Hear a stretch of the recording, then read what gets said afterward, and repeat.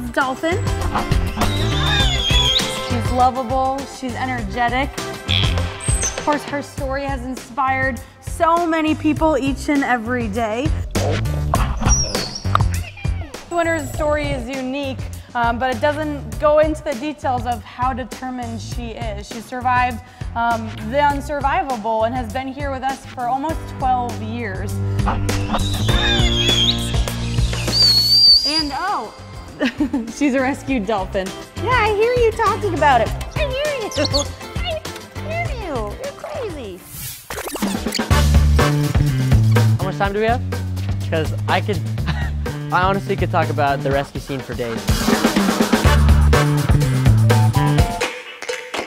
I think the scene on the beach with Sawyer and Winter when they first see each other is the pinnacle of what Dolphin Tail and CMA stands for. It really is everything that they strive to be, and that's rescue and to rehab. I think as kids, like 12-year-olds, we're trying to figure out what our passion is, right? And it's really frustrating if we don't know it. Everyone else is doing, you know, sports or they're reading a ton, and Sawyer just didn't seem like he had that. He didn't have that passion. And then in that instance, when he frees Winter from the crab trap and he just interacts with her, he realizes he found his passion. Helping people, helping animals.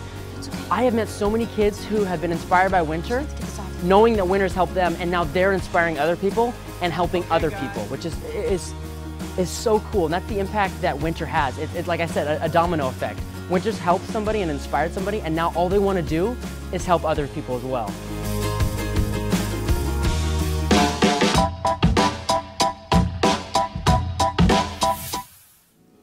So Abby, we're sitting here watching the inspiring real-life footage of Winter being rescued December 10, 2005. This is the first time anybody ever saw her, and this is the rescue team, our partner rescue team going out. They're going to see something amazing in a few minutes. What are they thinking right now in your mind? Well, just watching what's happening right now, it's making my adrenaline go up because I know they're trying to get to the scene as quickly as possible. They have to get all their equipment and supplies out there, and they just need to figure out what's going on. They know there's a baby dolphin, and she's in distress. And there it is, the first shot ever of Winter the Dolphin.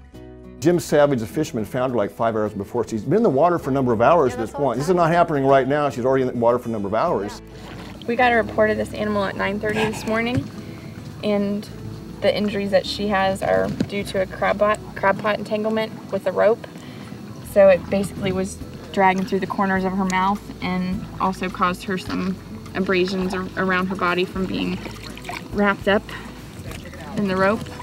Time is of the essence, and they need to come up with a plan as quickly as possible. And then they see this, which is the first shot of her tail flukes being damaged by the crab trap rope. So you know the story thereafter, but when you're watching this right now, what would you have been thinking looking at that as far as the odds of her doing well?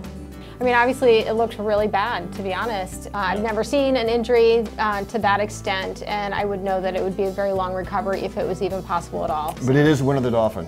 Yes. And she knows how to get things done and never gives up. Yeah, and she's an amazing animal. And just seeing her right now, just how small she is and how fragile she is, the fact that she's come so far just is an amazing feeling, because you're talking about a really young animal and the chances for an animal like that to survive. But on top of that, she's got some serious problems. So as you watch Winter right now, you know her better than anybody. How does this make you feel just as Abby Stone? Well, obviously it pulls at my heartstrings, but I feel really good overall just knowing how far she's come and getting an opportunity just to see her in that state, knowing that today she's thriving and doing so well. I mean, when I look at her, she still has those really sweet eyes, and I know that she's not good right now, but in a very short period of time she's going to be here at CMA, and we're going to be getting her on the road to recovery. So it's amazing just to watch her. You know, Winter's a fighter. We know her fighting personality, but she was doing it from day one. You didn't have to teach her that. That's kind of what she's about, and she's doing that right now.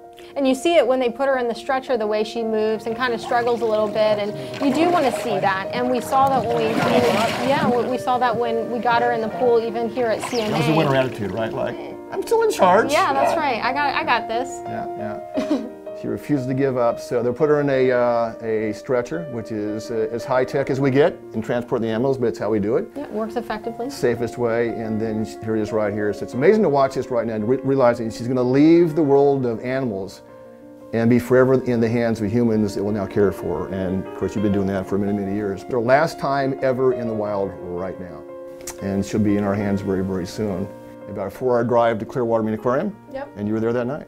Yep, I mean, those transports aren't easy either for those animals. 4 hours is kind of a long period of time, but she did really well. The odds are she wouldn't live, at this point in time, the odds are she would not even survive. Right? But it's winter, right? It is. It's Winter the Dolphin, so inspiring dolphin. So there you go, first day, the rescue of Winter the Dolphin. Heading to Clearwater Marine Aquarium and into the hands of Abby Stone in a couple hours. There you go. It makes me feel amazed that we were able to accomplish something so significant that would impact so many people's lives. Against all odds. Yeah, and it just started this one day. I mean, so many things had to happen for us to be where we are today that it just amazes me that everything has turned out so well.